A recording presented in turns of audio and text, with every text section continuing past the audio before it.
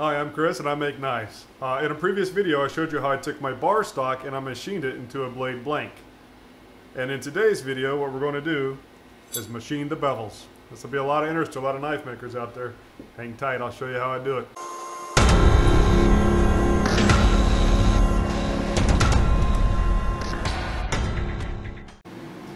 So I showed you in a previous video how I machine my blade blank.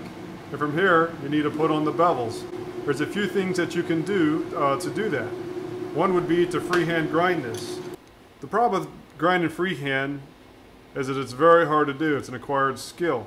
I don't recommend this. If you're a maker who has a day job and you're making knives on the weekend, Saturday, fine, go for it. Learn to freehand. If you're in a position where you depend on knife sales to feed your kids and buy diapers, don't do it. Make a block jig. Grind with a jig. I do use a block jig, and I will show you that in a future video. Another thing that you can do is machine the bevels. And I do both. And in today's video, we're showing how I machine the bevels. And I really like the results, but it doesn't really make it any less work. In fact, it probably makes it more work. The trade-off is it's more symmetrical. It's a more symmetrical blade. You cannot freehand grind as perfect as a CNC machine that's accurate to the 10,000ths of an inch. And that's what I pursue. I pursue precision, accuracy, perfection. So, let's go down to the machine. I'll show you the enclosure where we left off, and we'll machine the bevels.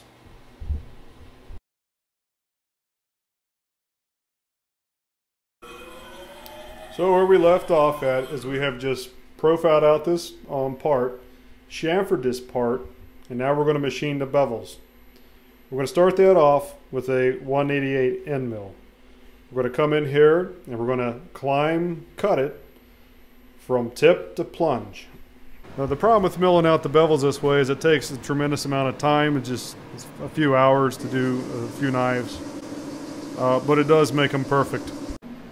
Another way that I've thought about doing this, which I actually haven't done it yet, is to turn the knife up on the edge, like in the vise, and then have this end mill come into the plunge and go down the knife and actually use the whole length of the cutter. The way that I'm doing it, I'm just using a small radius of the portion down here, and it's pretty hard on the end mills. So one of the tools that I really want to buy in the future is a cutter master so I can resharpen my end mills. Or maybe a decal, SO, something like that. And after this side roughs in, I'll stop the machine and show you what it looks like. So just so you guys can see how I'm machining this, I'm going to show you real quick. And I come in at the false edge, at the tip, and I work my way down the bevel and out the plunge, stepping down from the cheek down to the cutting edge. And I went ahead and made this pocket to have room for the 375 to come in and machine the finishing bevels, which it starts at the cutting edge and works its way up to the cheek. That's why I went ahead and machined out this pocket. So I'm not a professional YouTuber, I'm a knife maker using YouTube to promote myself. I'm not a YouTuber who makes knives. I am a knife maker trying to promote myself through YouTube. I need your help. Please hit that subscribe button. Or maybe it's over here, I don't really know. But please subscribe to my channel, it helps me tremendously. I'm trying to upload at least one video a week to help other knife makers make better knives, and primarily to promote myself. So people know who I am and what I do and all about my knives. So please subscribe to that if you can.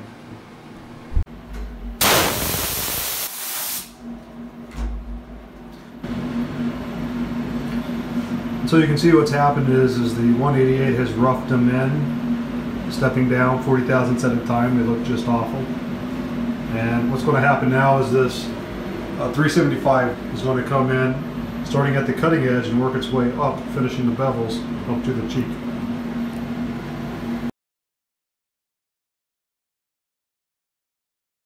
So here's a picture of the bevels straight in off the mill. This is after we have done the finishing pass with the 375, and they look just fantastic. A few nice things about machining the bevels with the Haas is the plunges are absolutely perfect. And it has a very distinctive cheek. It has a very nice cheek here. We're going to come in here and do some engraving. And this will be perfectly flat, so the knife will always perfectly center.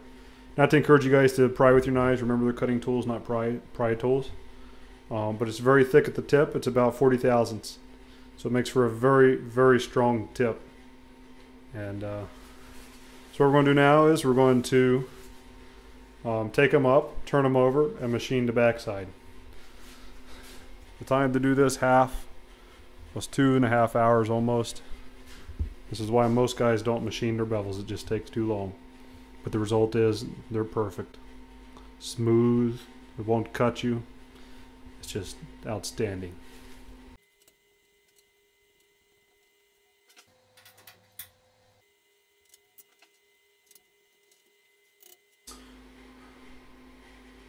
And here's the back side. It's flat. Before we put this back in the machine, we're going to go ahead and deburr all this just to make sure there's no anything that will not hold it flat. Welcome back to the workbench. This is a 1000 grit water stone. Very quickly, I'm just going to make sure that it's flat. Just using a pencil, number 2. This is a diamond. It's basically a 200 grit stone. This is how I keep my water stones flat. Flatten this real quick. And you just want to keep rubbing the stone on this until you get all of the graphite from the pencil off. And then you know it's flat. Ideally, you want to do this underwater. Okay, so I flattened this stone. It's now flat to within half a thou. I am now going to take my part from the machine and make sure there's nothing here holding me up at all. And very quickly, all we're doing is deburring the part. Sorry, they keep hitting the camera. It's in my way. And what I'm looking for is right in here. Sometimes there's a burr. And all around the perimeter, we want to make sure there's any kind of burr sticking up. Give us a false reading. If you have a bigger stone, you could do a figure 8. I have a lot of water stones. I used to use them for sharpening. Now I use a Wicked Edge cardboard sharpening wheels. I've tried many things over the years. Now I have a system. And I'll show that in a future video, how I sharpen my knives.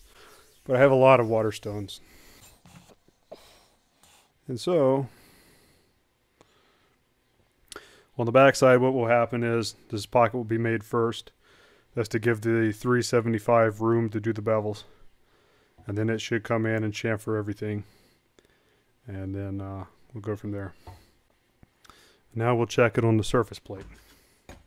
So I just hit these on the water stone. You could see that it took off some material. There shouldn't be much of anything. And then what we're doing is we're looking to make sure that this is flat. We don't want the filler gauge to come down underneath the part anywhere that there's the metal. And so we're good. I'll check this with the thousandths. Again, the part's flat.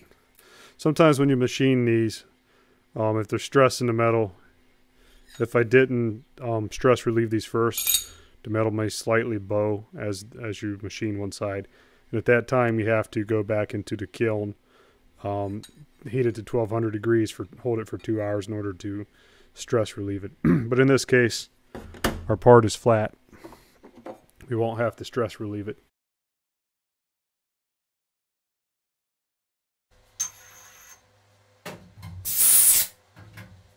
These are just the 5/32 stop pins. I'm now going to use them to locate where the knife goes back into the jig. This will ensure that the knife is not clocked. By having the stop pins in, it ensures that it's not clocked. So what we're going to do here is we're going to check it real quick. We're going to make sure that the part is in fact flat with the 4/1000 filler gauge. We are good to go. What we're going to do now is we're going to chamfer the pivot. You can see we have now chamfered the pivot. Now we'll take off these clamps and put the hold down screws through the pivot hole. Blade is located properly as I tighten down this 10 by 24 screw through the pivot. I do have a washer on the end. I'm checking to make sure that this is flat. I'll let you guys in on a little secret. This is my top secret magnet technique to get out to the stop pins. It's like I'm kidding. I use a pair of channel locks.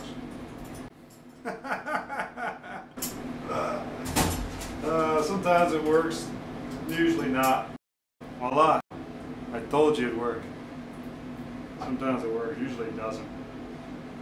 When I machined the blind hole here for the stop pin, I made a mistake and made them a little bit too deep.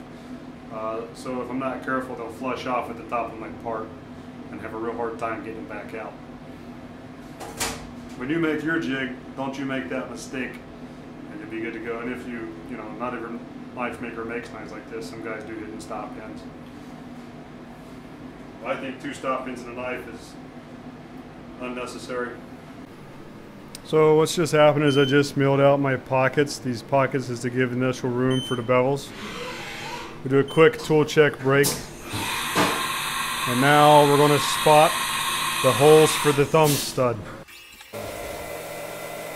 So what the machine is doing now, it's chamfering the back side of the knife. I'm just using a drill mill. It's a chamfer mill to do that. This tool can be used for both spotting and also for the chamfering of holes. It saves you place in the carousel. You just use one tool for both. We are now chamfering the part. So right now it's coming in and it's putting this chamfer around the blade. We're now drilling the holes for the thumb stud. This is a 093 thousandths drill bit, and if you don't know, that 093 is a pass through for a 2x56. So what the machine just did, it just milled this pocket right here. This pocket is where the thumb stud sets into. That way, as you apply lateral forces, it's taken up by the blade and the thumb stud, and not so much on a tiny little 2x56 screw. So here's my blade blank. This has been machined. The bevels are now put on here. You can see they're on both sides of the knife. And now the next process is I'm going to work on removing these step overs. And to do that, I'm going to use a tool called the Fortum. This is a jewelry making tool, and I use this tool all the time to make my knives. We also have more processes. I need to surface grind this down to the final thickness. Cut this excess metal free. I also will come in here and engrave my name, and then also the blade steel type and USA, United States of America, because I love this country. We're coming up on 15 minutes. I'm going to end this video here. Thank you so very much for spending your time with me and watching all the way through. Again, my name is Christopher Gillian, and I look forward to seeing you in the next video.